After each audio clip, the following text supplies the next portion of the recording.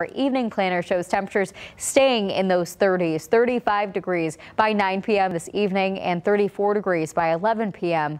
Winds will stay very light between 5 to 10 miles per hour, but we are going to drop to about below freezing for most of West Michigan. Because of that, there is a chance for a little bit of patchy frost in the morning. So if you're off to the races early in the morning, just allow for a few more extra minutes to scrape off your car. I think we've all been in that situation where you're running late and then all of a sudden, we have to scrape off the car. So just as a reminder, as for tomorrow, we're going to see temperatures jumping up to the lower 40s, 43 degrees by Grand Rapids and 42 degrees in Hastings. Temperatures are going to be a little bit warmer for Saturday, but we're really going to drop in our temperatures from there on out.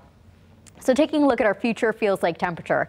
This is a look by Sunday at noon. The feels like temperature will be in the 40s, but look ahead throughout the rest of the day. The feels like temperature is going to be in the teens. It is a very cold air mass moving into West Michigan. And this is also going to give us the chance for some lake effect snow. So the rest of our Friday, we're going to see mostly cloudy skies. That's the story all day on Saturday as well. Cloud cover and dry. But by Sunday, the chance for precipitation, rainfall will be approaching from the southwest, inching its way towards southwest Michigan by around 1 p.m. and staying mainly south of Grand Rapids, south of I-96, eventually pushing off towards the east and replaced by some lake effect snow showers that will continue all day on Monday. When it comes to the amount of precipitation, most locations can plan on roughly 1 to 2 inches of lake effect snowfall, but it's all about that lake effect banding. So if you are in a stronger lake effect band, you could actually see up to potentially 3 inches of snowfall.